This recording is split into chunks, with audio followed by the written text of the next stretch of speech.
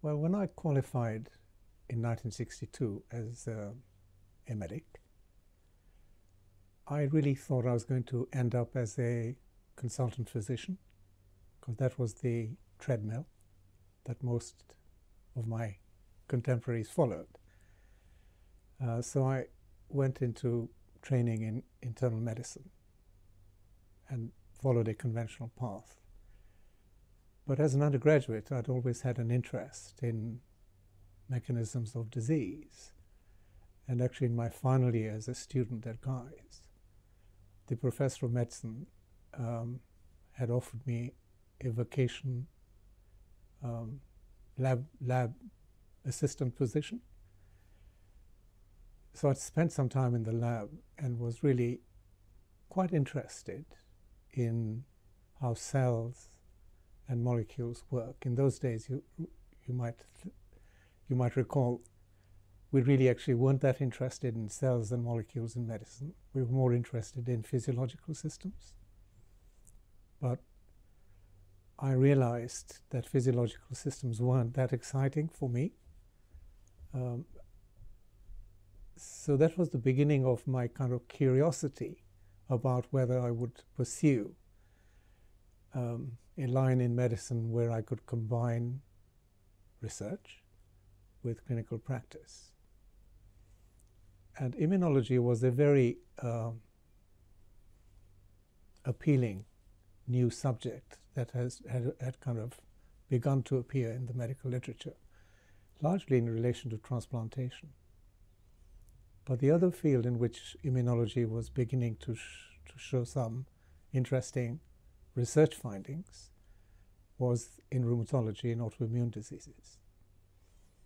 So to cut a long story short, I went into rheumatology with the purpose of getting into a research fellowship, which would take me into an immunology lab. And this is what really happened. So I trained in medicine and got a fellowship to work with an immunologist. And that was the beginning of my research-orientated clinical career.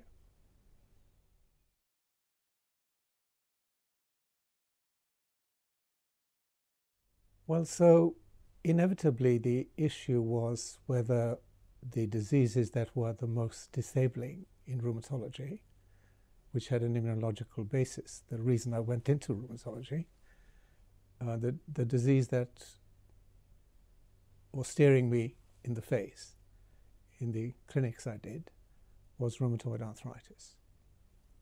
Now,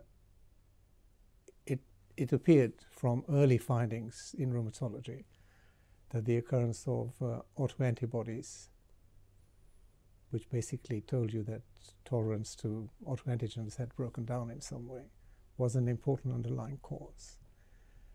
But actually, thinking was a bit superficial, and most of the findings suggested that these autoantibodies had nothing to do with disease pathogenesis, that they were diagnostic markers rather than disease-causing molecules. Nevertheless, that was the start.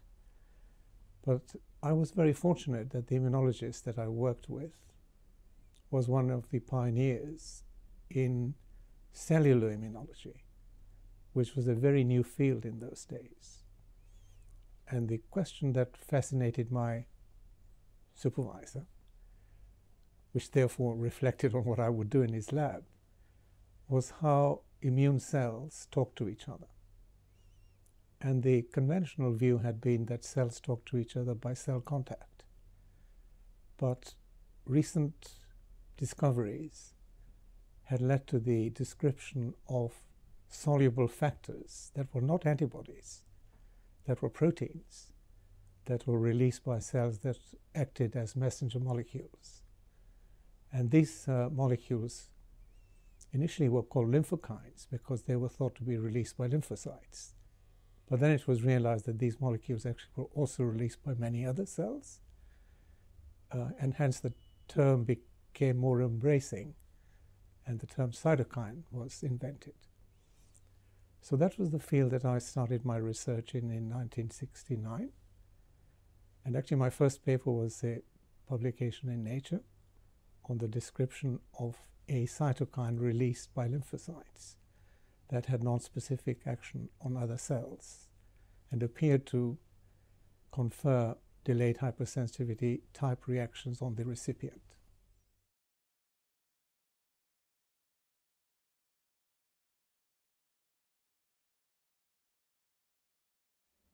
The 1980s heralded a very important change in our understanding of cellular immunology.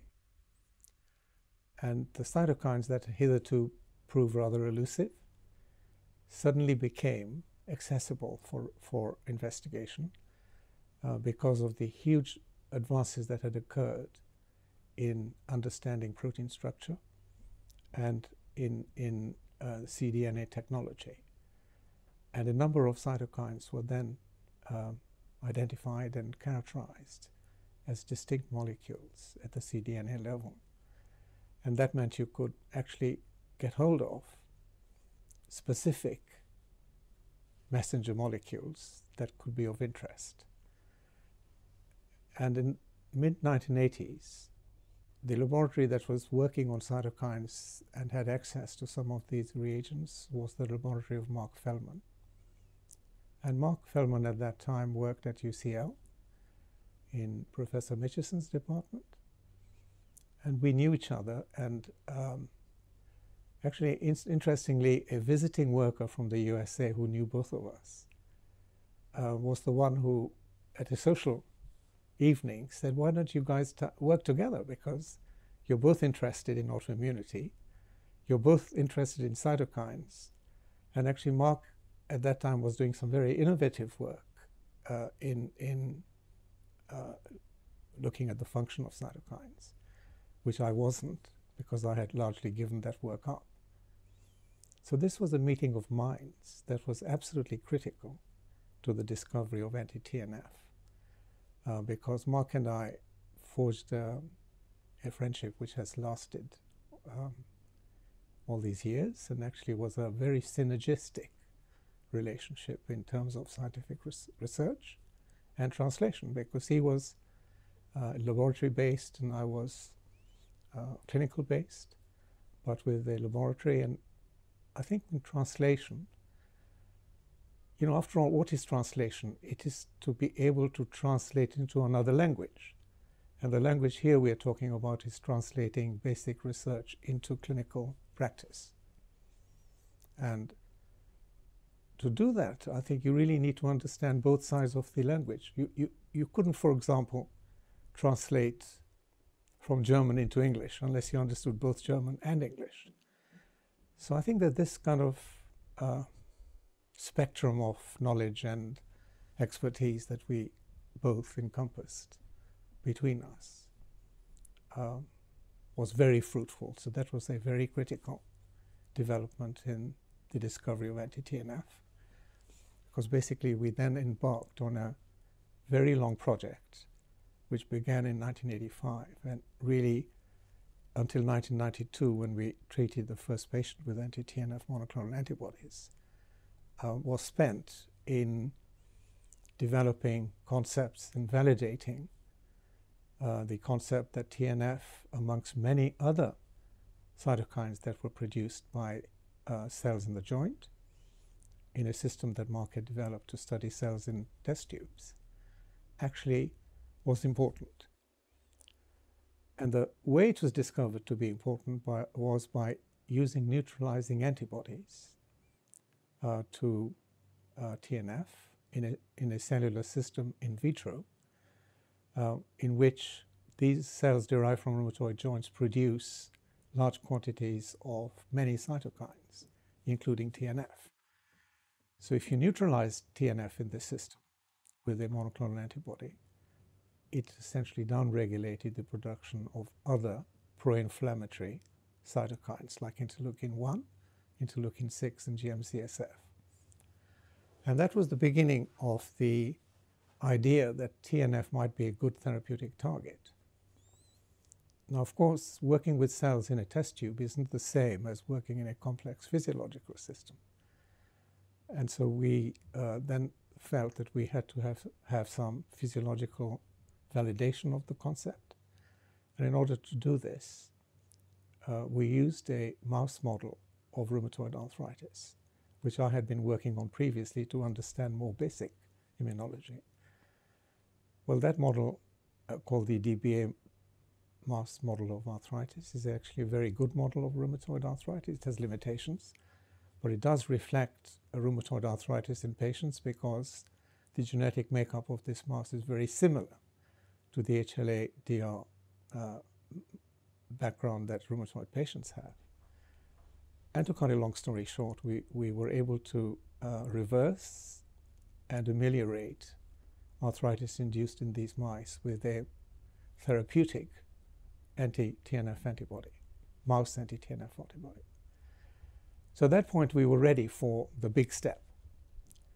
And the question was, how would we make this big step? Well, at first we thought that we would actually try and develop a neutralizing agent in our own laboratory, because we had someone actually working with a soluble receptor to TNF, which is an inhibitor. And the possibility arose that we might in some way use this inhibitor for inhibiting excess TNF produced in rheumatoid joints. But it became apparent to us, A, that there were patent issues which we couldn't circumvent easily, and B, more importantly, that there were production issues that we could never overcome, because actually our mouse work had told us that you need gram quantities of these reagents to be able to do anything useful in man. And that really led to a search for a biotechnology company that might be using anti-TNF for research purposes. And here we were very fortunate, because there was a company in the USA that had developed monoclonal anti-TNF antibodies, one of the first chimeric anti-TNF antibodies for the treatment of septic shock, in which TNF had been shown to play an important part by other workers in the USA. And these trials were not going very well, because basically the expected results that had been encouraging this company to use anti-TNF in sepsis were giving a negative result in patients. So this company had manufactured large quantities of anti-TNF antibody that they basically didn't have a very good use for.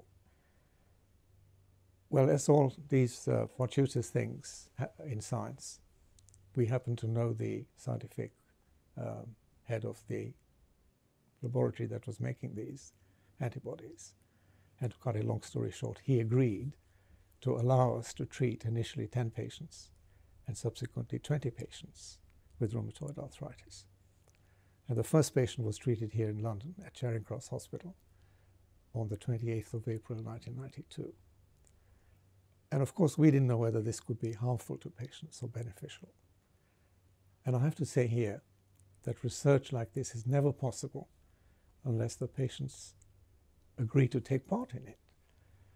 So throughout the development of this story, we owe a huge debt to our patients who were volunteering for these studies without any certainty of a beneficial outcome. So not only for the initial study, but for the subsequent studies which we took to take it to the later stages of clinical trials. This was the case. Well, as we now know, it's widely known that actually anti-TNF in these patients proved to be highly effective, dramatically so. So dramatically that we really doubted whether this could be sustained in the long term, because all the theory of this background work was that in this complex system of multiple cytokines, multiple pathways being involved in pathogenesis, that blocking one molecule could not possibly lead to long-term benefit. So after the initial short-term studies, the issue was, could we embark on long-term studies? And this was at that time not something that anyone had contemplated. I think monoclonal antibodies are very expensive to produce, and people thought that basically this would be a proof of concept trial, and that it would be unrealistic to expect, A, that the antibodies would go on working for long enough, and if they did, whether they could be affordable. So there was a bit of a gap before the company that we were working with, which was a biotechnology company without very big funds, were able to go into partnerships and raise enough money to actually undertake a long enough trial to demonstrate that this could be a long-term therapy for a chronic disease. Well, that happened in 1996. By then, we had designed a clinical trial in which anti-TNF antibody was given in combination with methotrexate and as a monotherapy. And the results of this trial have been seminal in the future development of anti-TNF therapy, in that they showed that both therapies worked, but that the combination with methotrexate worked better. By the way, methotrexate is the conventional, affordable treatment for rheumatoid arthritis, and that was already widely in use. But of course, only about 50% of patients were responding to methotrexate alone. Well, we now know that anti-TNF, especially with methotrexate co-therapy, is highly effective in about 70% of rheumatoid patients. It has a significant toxicity profile, side effect profile, especially the problem of susceptibility to infections.